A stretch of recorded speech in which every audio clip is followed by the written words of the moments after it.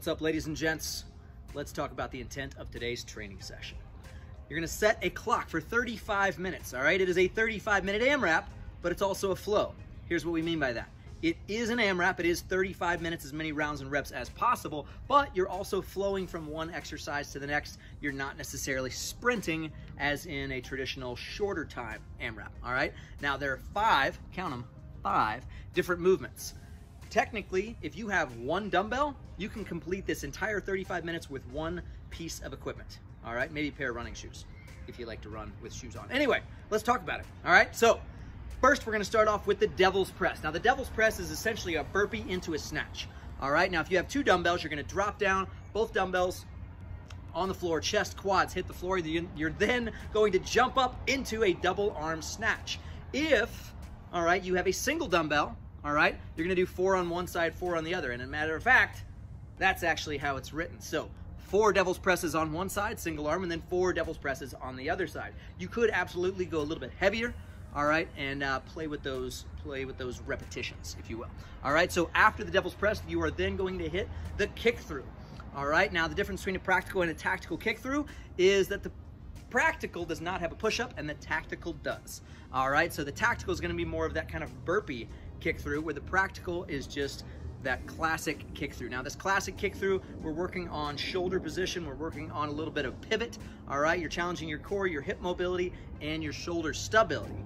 Now, after you have performed your 6 kick throughs, you're then gonna move on to some sort of lunge. Now, in the practical version of this, that is going to be 8 and 8 front rack lunges. If you're going tactical, that's gonna be 8 and 8 overhead lunges, all right? So 8 on one side, 8 on the other. 8 on one leg, 8 on the other.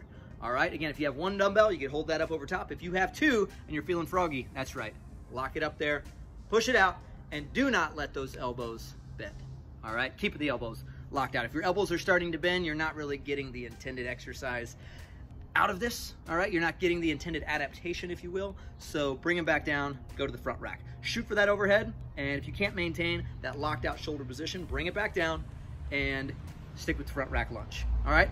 After you've done 8 and 8 front rack lunges, 6 and 6 kick throughs, and 4 and 4 devil's press, you will then move on to a 10 and 10 plank row or a 10 and 10 renegade row. Now this is really if you have 1 dumbbell or 2.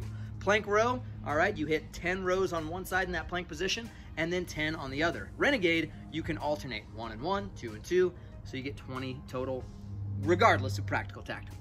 After that, you're gonna go for a 400-meter run. 400-meter run.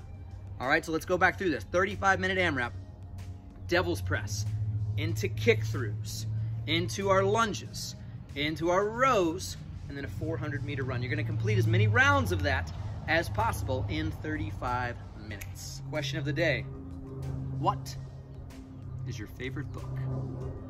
Lord of the Rings. Come on.